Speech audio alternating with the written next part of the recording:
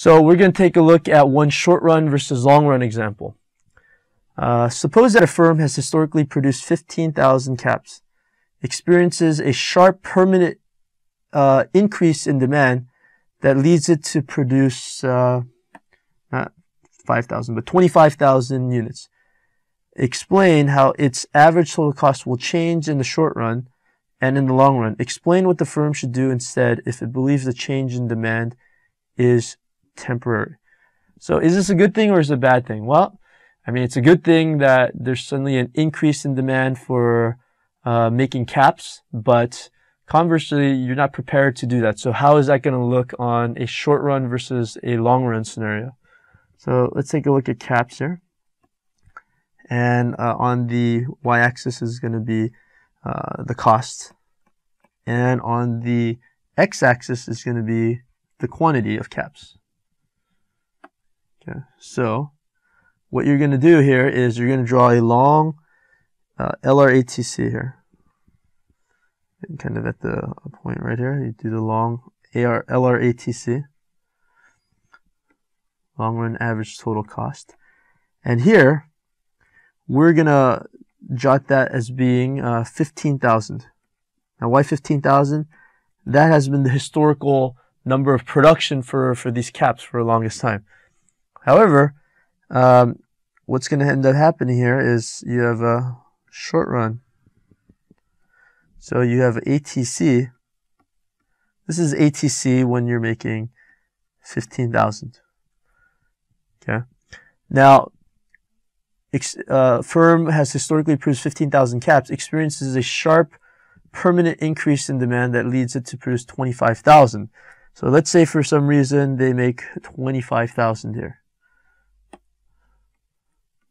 So 25,000. What ends up happening here is that you have point A right here. They produce a point B here. So the ATC is going to be higher than it was at 15,000 because remember, they were only equipped to sell 15,000. So in order to meet the demand, they produce more. They add it to the variable cost rather than, use the fixed cost in the beginning. So at part B here, the ATC is going to be greater than the LRATC here. Now, if it adjusts for the long run, what they're going to do is they're going to minimize that and they're going to go to point C. And now they're going to be on a completely different short run average total cost curve because it has a different fixed cost. And what ends up happening here is you have an average total cost here and ATC at 25,000 or ATC here of 25,000.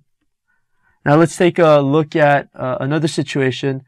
Let's say, hypothetically speaking, that instead of making 5,000, suddenly there's a reduction in demand, and now it is instead of making 15,000, they make 5,000.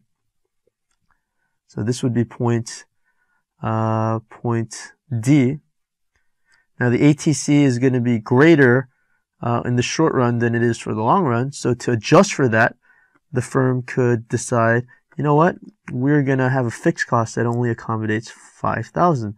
And the ATC, therefore, is going to be on the LRATC, and the costs are going to be minimized. And this is the ATC at 5,000. So that answers basically, what would happen if it produced 25,000 units. And I just added, well, what would happen if they only produced 5,000 rather than 25,000. So explain how its average total cost will change in the short run and in the long run. Now, the secondary part of this question was explain what the firm should do instead if it believes a change in demand is temporary. So let's say they built 25,000 caps.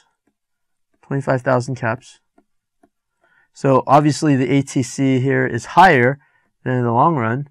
But if they project that this is only a temporary situation, then they should operate the business assuming that they're going to go back down to its 15,000, which is the historically consistent mark that they've been producing. So if this is just a temporary spike in demand, then it doesn't make sense to adjust here to this point of making 25,000. Otherwise, what's going to happen is instead of working on this ATC, what ends up happening is that if you adjust for a fixed cost of 25,000 and now you only make 15,000, what you end up is you're at point F and the ATC now is higher. So it's really important to, as a business, to be able to project what your quantity is going to be. Now, obviously, you might not know and situations might be different, but it is helpful and you want to adjust accordingly. Thank you again for watching Educator.com.